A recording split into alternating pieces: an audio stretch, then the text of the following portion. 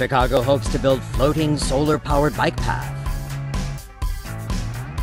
Mayor Rahm Emanuel is hoping to build a floating bike path along the Chicago River in an effort to make the city the most bike-friendly city in the U.S.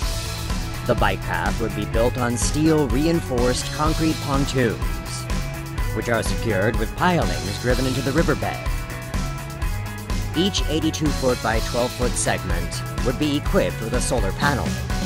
More segments can be connected to extend the bike path. Energy generated from the solar panels will be used to power lighting fixtures. The path is also embedded with a heating conduit to prevent icing on the surface during cold weather.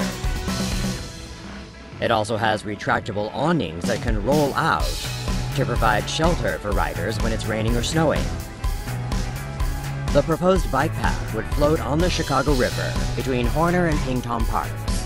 It would be free of cars, allowing cyclists to ride on it any time of the day.